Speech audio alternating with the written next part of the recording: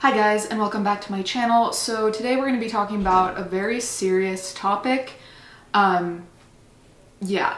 All I want to say before we start is that each of these posts, I went and checked the person's page to see whether it was just like them shit posting or like putting historical stuff, or whether they actually identify as Nazis, and all the people I chose identify as Nazis, okay? So these are not people that are just like kidding around. They actually believe this shit, okay? However, before I get started, I do want to show this awesome fan art. I think this is so cute, honestly. I wish I looked exactly like this. As always, link will be in the description. Thank you so much to everyone who has drawn me, and just know that I will feature you. It just takes a while because I'm doing it in the order in which I've received it. So yeah, moving swiftly ahead.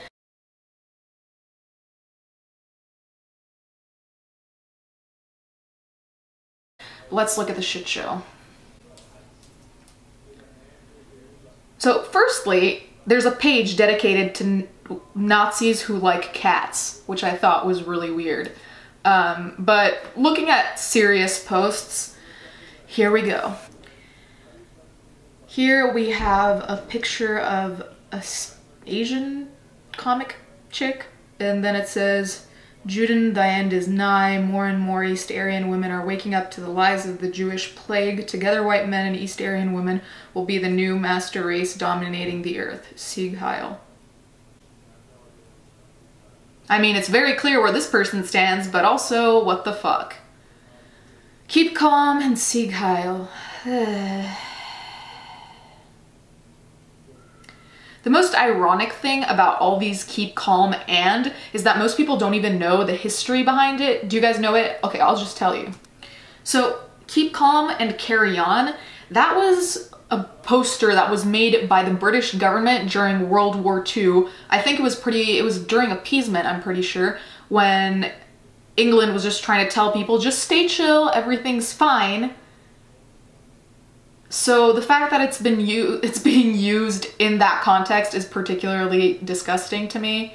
I've always hated keep calm and carry on shit just because it does come from World War II, so I'm always like, why are you recycling something that is a pretty dark part of history, if you ask me? I digress. Everything I find on the internet is a shit show. Here we have another one. When you get sent to Auschwitz, where children are executed on arrival, except you aren't executed on arrival for some reason, and then you get transferred to a second death camp because apparently transfers between death camps was a thing, and then you get sick, so the Nazis put you in a hospital they built inside a death camp for the people they allegedly exterminating. Then you die of typhus but still get called a Holocaust victim because your daddy needs to use your diary to get shekels. I don't even know where to start with the problem of all of this. First of all, clearly this is coming from someone who is somewhat of a Holocaust denier, because we have proof that people died and we have proof that all of this happened. So when people try and act like the things that did happen didn't happen, it just makes me wonder what they think they're getting at, because by ignoring facts, you're actually weakening your own argument, right? Because arguments should be built on facts. If you're trying to say that she didn't die and that all of this didn't really happen, it's just kind of like, what is the point of this? Especially the ending of saying like, oh, because your dad needs money from your diary. Like, that is so disgusting. Like, someone died here, like millions died, but in this specific case we're talking about Anne Frank, and someone died and you're talking about the dad using her diary to get money? Like, what? Young Aryan National Socialist having a bad day. Remember that Savitri Devi would love you like a grandma loves her grandchildren. Okay, so in case you don't know, Savitri Devi was the pseudonym of the French-Greek writer. I'm reading this off Wikipedia, and she was a prominent proponent of deep ecology and Nazism. That's so random, ecology and Nazism? Anyways, so you know on what side she would stand. So if you're having a bad day and you're a young Aryan, I guess think of her. I mean, I hope you're having a bad day. Anyways, here we have another picture. So there's this whole blog that's dedicated to pictures of women who are Nazis and wearing Nazi kind of pro-Nazi apparel. I picked one where the face was already cut off so I wouldn't deal with any of that trash. And instead of just saying Heineken, her shirt says Heil Hitler. Funny, I guess, except not at all, and disgusting. Yeah, that one. Here we have another one. So it's toilet paper, and there's the hashtag saying all Jews must die. And this person, where can I buy this?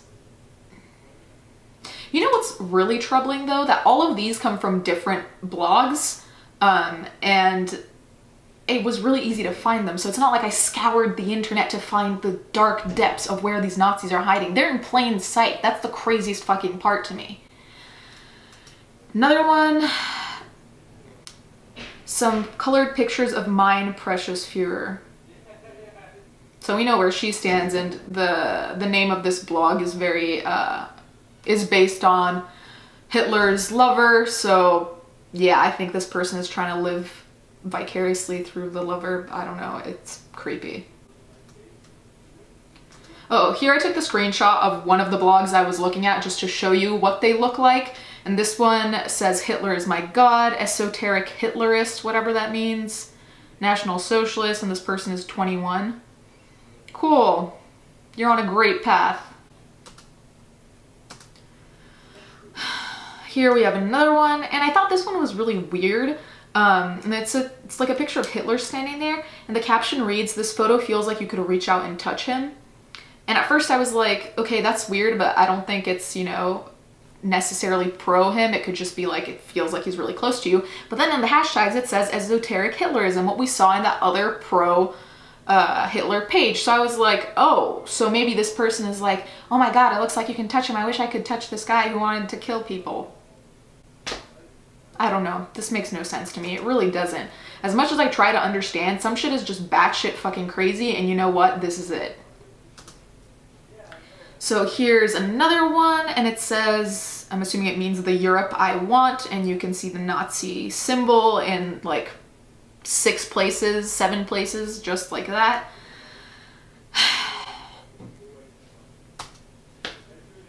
This was deeply troubling. You know,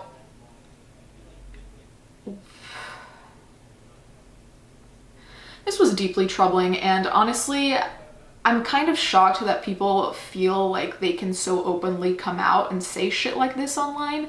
And you know, whether they have a VPN or not, online things can be traced, which is what is so wild to me, because this kind of behavior is by no means acceptable, and the fact that it's made so light of is what is weird to me. You know, like the keep calm, Sieg Heil, and I'm just like, why are you turning this into a joke? It's not a joke.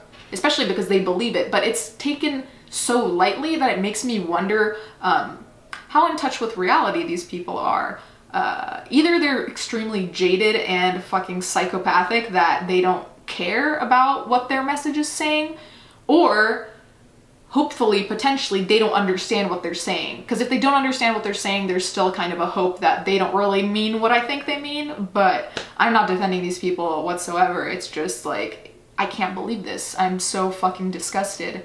And on that page with all the white nationalist girls, holy shit, all of them were wearing shirts that like either said 88 or like Sieg Heil, Hitler. Like they were all very pro, and there were so many different girls, and I was like, what the fuck? So I don't know, I'm kind of dumbfounded about all of this. Let me know what you guys think. Yeah, the internet is a fucking dark place, you guys. And I know that this Tumblr series can be really dark, but this is stuff that we need to kind of talk about because this is not okay. Anyways, I don't want to go on rambling. Thank you guys so much for watching, and I'll catch you next time.